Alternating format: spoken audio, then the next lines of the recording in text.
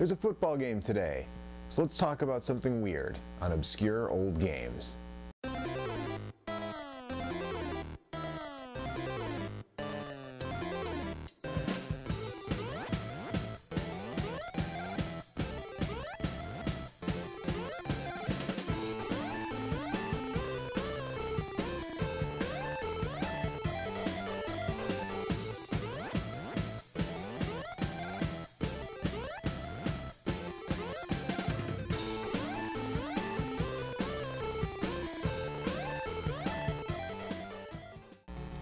Today is the big game. Yeah, that. So I figured that for the new episode of Obscure Old Games, I'd talk about a weird little football game on the Sega Genesis. And I'm sure most people would assume Mutant League Football. But no. Mutant League Football is a totally awesome and ridiculous football game, but I'm not going to talk about it for two reasons. First and foremost, I don't think it's that obscure. In fact, I don't know anybody who isn't familiar with it. I mean, it got a Saturday morning cartoon. The second reason is, from a gameplay perspective, I actually think it's overshadowed by the sequel, Mutant League Hockey. So what game am I talking about? Jerry Glanville's Pigskin Footbrawl for the Sega Genesis. Because every sports game for the Sega Genesis needed a coach's or player's name attached to it, and well, in this case, Jerry Glanville was all they could afford. This game actually started life in the arcade as Pigskin 621 AD and was developed by Midway.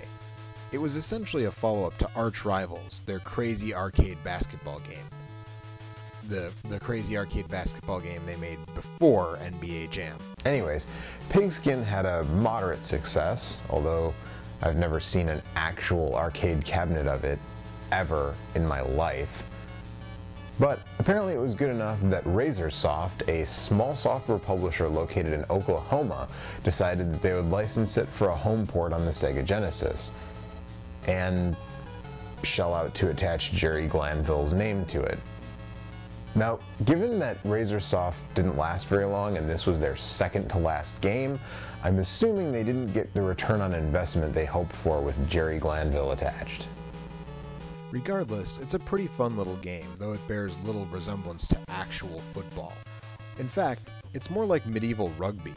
There are no downs, no plays, no penalties, no illegal forward passes, none of that. In that respect, Mutant League is much more of an actual football game, as are Midway's other arcade football titles, Super High Impact and the Blitz series. The instruction manual tells this insane story about how in 621 a court jester named Inifel created the game of football because his jokes were bombing in court and he didn't want to be executed by the king. So he invents medieval rugby or whatever, I guess. Why is this much story necessary for a football game? There's even character bios in here. Like, every player has a bio. Why is this much backstory needed for football? It's football. Sort of, more or less. Each team has a captain, Thor and Attila, who is controlled by the player. The rest of your team is computer controlled. Thor and Attila can grab weapons on the field, a field which, by the way, is littered with all manner of hazards. Also, unlike Mutant League, there's not much variety in the way of fields. The first half is always a big open outdoor field, and the second half is always a dungeon.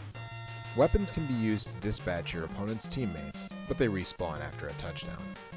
You can also score points just by having the ball, with a possession meter that fills at the top of the screen to award bonus points. And, well, there's not much more to it than that. It's very clearly a sequel to Arch Rivals, which is better known, but honestly less fun. It's pretty, it's got a unique art style, some unique gameplay mechanics, but ultimately it's a pretty shallow experience, which is what you expect from an arcade game from the early 90s. I got this copy for 10 bucks. This is complete, has the manual and everything. So if you see it out in the wild, you probably won't have to shell out too much for it. So it's probably worth the pickup, just because it is fun for a few games. It's an enjoyable game. It's just there's not a lot to it. And if you've already played Mutant League Football to death and you're looking for another sort of weird arcade style football game, it's a good pickup. Oh, and I almost forgot. This game has trolls in it. Yeah, there's a mechanic where if you start losing, you get a troll on your team. They can't be killed with weapons, they're really aggressive, and they can turn the tide of a game. It's weird, but a fun little aspect. And that's it. That's really all there is to this game. There's no season, there's no league, there's none of that stuff. It's just a game of two teams playing medieval rugby football. There's only two teams. You can't choose, and, except by playing as player 1 or player 2, and that's it.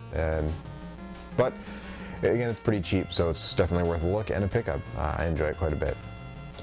And make sure to check out onthestick.com, where you can find all of our podcasts and other stuff there, articles, other videos. Same name, different game is making a comeback very soon. And you can also subscribe either on Blip or on YouTube. These shows get posted to both of those places.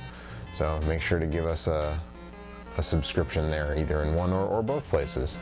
Feel free. I won't stop you. And on that note, this is my last episode as host of Obscure Old Games. I will be doing things behind the camera, editing and that kind of thing, but I will not be on screen anymore for this show going forward. So, but I've got a suitable replacement lined up. So get excited about that, and we'll see you next time on Obscure Old Games.